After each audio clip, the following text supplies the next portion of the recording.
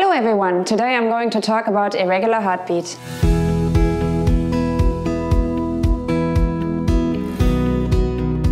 Irregular heartbeat, also known as arrhythmia, is a growing global health problem. Worldwide, there are around 33.5 million people suffering from atrial fibrillation, the most common form of the condition. So irregular heartbeat is a major burden on the global healthcare system.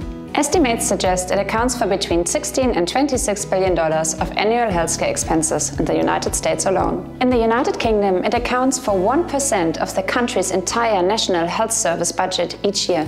Irregular heartbeat conditions are a group of medical disorders in which the beating of the heart is either abnormal, too fast, or too slow. Occasional palpitations and skipped beats are very common, particularly in older people, and are usually harmless. But when the irregular beats last long enough to affect the functioning of the heart, symptoms such as fatigue, dizziness, sweating, fainting, shortness of breath, or chest pain can occur.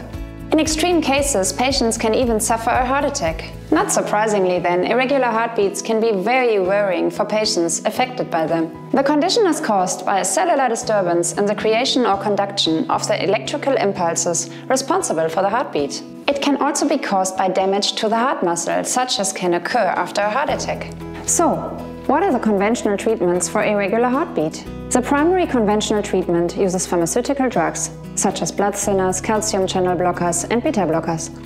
However, all these medications carry a risk of serious side effects. In cases of slow or irregular heart rhythms, a device called a pacemaker may be implanted into the patient's chest.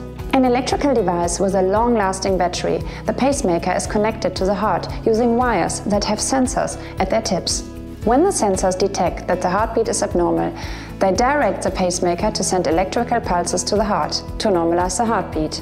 Another treatment sometimes used involves burning the affected heart tissue, using a catheter emitting heat energy. Ultimately, however, none of these treatments correctly address the primary cause of the problem. So, are there any natural treatments available? Dr. Rath's revolutionary cellular medicine approach offers a safe and effective solution to the problem of irregular heartbeat. As his research has shown, the most frequent root cause of an irregular heartbeat is a chronic deficiency of certain essential micronutrients in the cells that send the electrical impulses responsible for the heartbeat. The micronutrients that Dr. Rath has found to be effective in correcting irregular heartbeat include vitamin C, vitamin B1, B2, B3, B5, B6, B12, and biotin, magnesium, calcium, carnitine, and coenzyme Q10.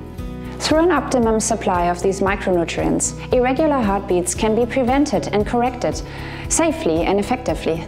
Many patients who followed Dr. Rath's approach have been able to normalize their irregular heartbeat conditions and are now able to live normal lives.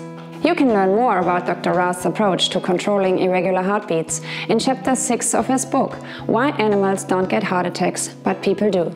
As always, if you have any questions about this video, please feel very free to contact us. We will be happy to help. See you next time.